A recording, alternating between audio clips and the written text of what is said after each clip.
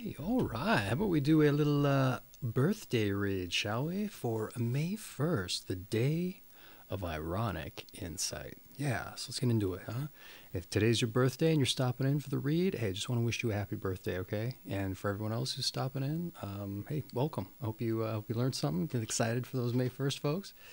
But anyway, let's get started, all right? May 1st. Your month is May. Your day is 1. Your sign is 10 to 12 degrees Taurus. Your period is Taurus I, and your element and quality is fixed earth. All right, so May 1st, the day of ironic insight. So you got a little picture of some binoculars with some mirrors to the side of it, I'm guessing. So, yeah, that's what the book's showing anyway. I don't know what that means, but let's go. The day of ironic insight. Those born on May 1st have a talent for watching what goes on around them. Oh, maybe that's the binoculars there. And communicating their ideas on what they see to others.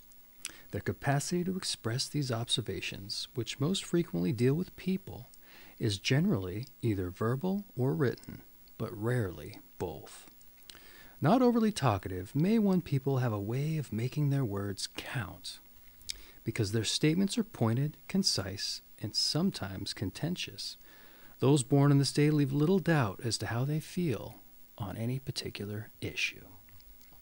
Not only are May 1 people forthright, but they also show an active interest in the events of the world around them.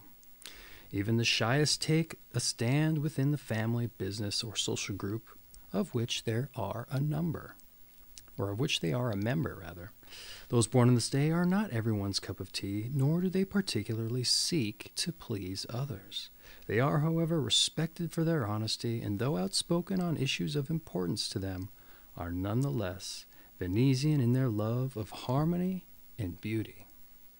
Therefore, they do not go out of their way to pick quarrels and demonstrate the capacity to avoid confrontation for the sake of peace and quiet.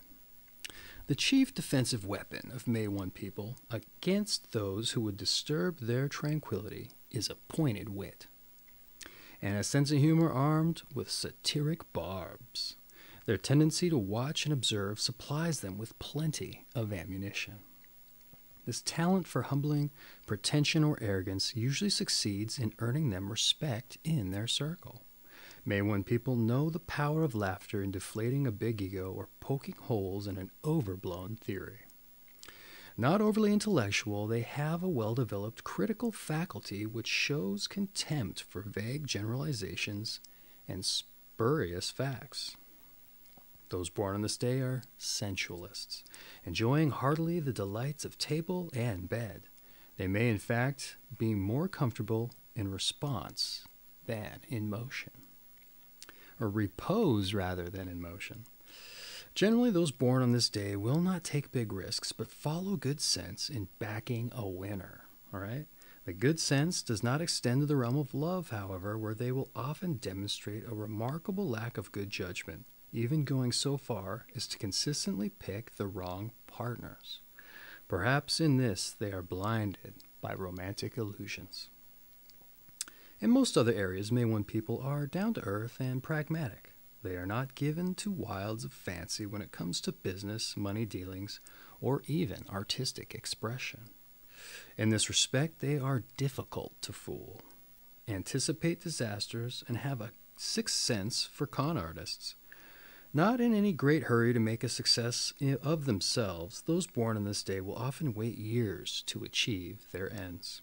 There may be a moment, rather, however, a chance coming only once in a life, which seized will greatly guarantee their happiness. Only too often, May 1 people allow that moment to pass out of excessive caution and not daring to dare. Okay, how about we read those born on this day so you know what company the May 1st people are in, shall we? And let's see if I can read them.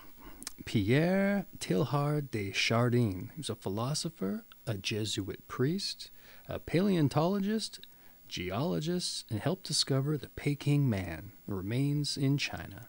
He attempted mystical synthesis of science and religion. He was a writer of The Phenomenon of Man, quite the Renaissance man, it sounds like. Terry Southern, he was a screenplay writer of Dr. Strangelove and a novelist of the book Candy. Joseph Heller, the novelist of Catch-22. Sterling Brown, literary critic, poet of The Negro in American Fiction. Steve Cawthon, he was a boy wonder jockey and a Triple Crown winner. Judy Collins, a folk singer-songwriter. Jack Parr, the Tonight Show host and TV personality. Bobby Ann Mason, writer of In Country. What else we got? William Lilly, the British 17th century astrologer, philosopher, and cosmologist. Joseph Addison, who was an 18th century prose writer, journalist with steel-set cultural standards for newly emerging British middle class. Chuck Bednarik, there's one. Let's see here. He was a Philadelphia Eagles football center, 7-time All-Pro, played 60 minutes both ways, and he was a 2-time All-American for Penn. Ollie Matson was an All-American football halfback, Olympian, and 4-time All-Pro, 73 TDs and 14 seasons. Harry Golden, syndicated journalist. Valentina, she was a Ukrainian-American fashion designer. Glenn Ford, film actor. Danielle Daru, that sounds about right, French film actress. Wendy Toy, British theater producer, choreographer, actress, dancer, film director. Trial by Jury, something she worked on. Rita Coolidge was a singer. Kate Smith, a singer. Theo Van Gogh, the art dealer, and Vincent's brother. All right, let's move on to your numbers and planets, May 1st, folks. Those born on the 1st of the month are ruled by the number 1 and by the sun. People born on the 1st generally like to be first in what they do, but the competitive urge of May 1 people is blunted by the influence of Venus, ruler of Taurus. The sun tends to grant the qualities of warmth and a well-developed ego, along with a distinctly human and positive orientation to life. Those ruled by the number 1 have individual and clearly defined views on most subjects. Though May 1 people will try to avoid open conflict, their obstinacy is apparent. Number 1 people are typically ambitious, but those born on May 1st may manifest this quality in more subtle ways. Moving on to your tarot, the first card in the major arcana is the Magician, who symbolizes intellect, communication, and information, as well as magic. Over his head is an infinity symbol, which in some tarot decks takes the form of a hat, in others, a halo. Many interpretations may be drawn, one of which is that the magician recognizes the cyclical and unending nature of life and it's empowered by this understanding, and is empowered by this understanding. All right, the positive traits suggest that this first card includes diplomatic skill and shrewdness, but negatively, lack of scruples and opportunism. Moving on to your health, the voice, whether used for singing or speaking, is particularly dear to May 1 person, and special care should be taken to safeguard the vocal cords, a traditionally vulnerable area for Taurarians. I suppose that's how that's said. The first hint of a cold should be immediately treated with vitamin C and a soothing herbal steam inhalation, such as chamomile. Because of this fine knowledge of food and well-developed palate, maintaining a well-balanced diet is not a problem for most May 1 people, but they may still have to watch their weight. A moderate amount of physical exercise, along with vacations which feature skiing or swimming, is recommended.